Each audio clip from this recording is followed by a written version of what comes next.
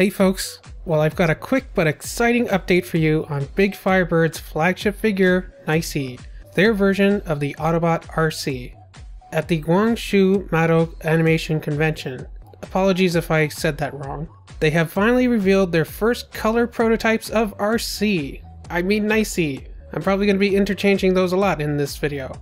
Now, one thing I should mention right off the bat is that these are not the final colors. As you can tell from the photos, it looks like she's a bit more on the red side than the pink that she has been shown with in CG images. She's maybe more of a hot pink here than the soft pink we're more accustomed to.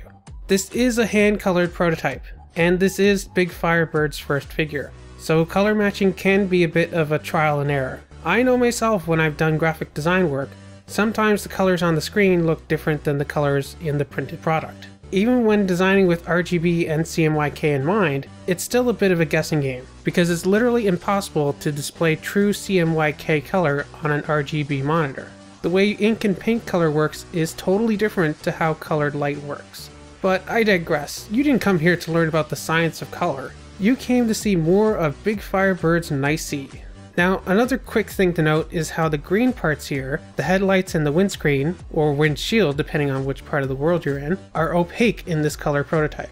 That's probably because, again, this is a painted prototype, so they probably just cast everything in the same color plastic, like this unpainted prototype that you see on the right, and then they painted it what color it will be. And Big Firebird have even stated that they will be transparent on the final product, so don't worry about that.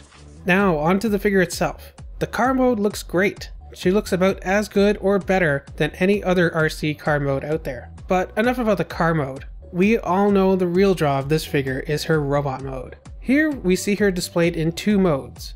In the first image, we see her posed kind of dramatically with one of her pistols in front of her open hand off to her side, and she has her car kibble down by her hips, which is the same configuration we've seen previously with her sword. Speaking of her sword, we can see it here too, fully painted as well, and with what is maybe an alternate trunk which also forms her shield. And then over in the corner we see what looks like a selection of alternate hands, her more traditional RC head, and another piece which I'll identify later. But I'd like to see if it takes you as long to figure out what it is as it did me. In the second photo we see her in her more traditional RC configuration with her car kibble on her back, although she is still sporting her hair head rather than her normal helmeted RC head. She's also armed with her sword and shield this time. She looks absolutely fantastic in both these modes. It's going to be hard to decide which one to display her in when we finally get the finished product in hand. Now again, like the other shots, she's displayed here with her normal RC head, a range of hand options, a second sword, one of her guns, and that mystery part. Okay, any last minute guesses on what that is? That's right, it seems that like a certain other third-party RC figure, Big Firebird's Nicee comes with an alternate chest piece. Now, it's very hard to tell from these two photos how exactly they are different, but at least to me, it looks like one might have slightly less defined cleavage. So maybe if you want your Nicee to have a little bit more of a modest look to her, you can use this alternate chest piece to make her look like she's wearing a sweater or something under her armor, as opposed to nothing at all. Again, this is just my guess. I am trying to decipher this from a very small, zoomed in portion of a photo where this alternate chest piece isn't even the focus. This may actually be slightly smaller or larger boobs. Maybe even a chest piece with raised nipples. Again, I can't tell from these photos, and we'll just have to wait for more info from Big Firebird. Now, also on display are two of Nicee's little sisters. Two of Big Firebird's original creations, Red Motor and 4WD. Remember, these are two cute little robot girls who combine with two other robot girls to make a big robot girl. Again, this is the first time we're seeing full color hand-painted prototypes of these figures. They look great. I think it's interesting that they actually gave them fully drawn anime eyes and not just big lenses for eyes like you see on other Transformers.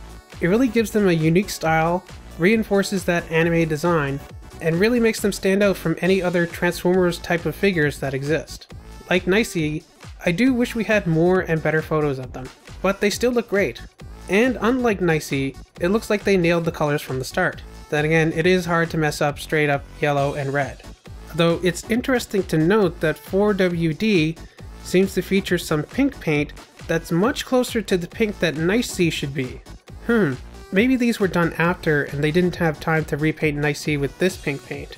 Or maybe it's the same pink paint, but for whatever reason it turned out differently on Nicee than it did here. Also, I'm surprised I never noticed this until now, but 4WD features pink and blue, the colors of the two other girl robots, which makes sense since she forms the torso of the combined robot, and having some of the other bots' colors on her would help unify the color scheme. Well, that's it for now on Big Firebird Nicee and her little sisters. As always, I'll keep you posted whenever we receive new info about these figures. But you have to do something for me in return. You have to remember to like, comment, subscribe, ring the bell, share, all that fun stuff.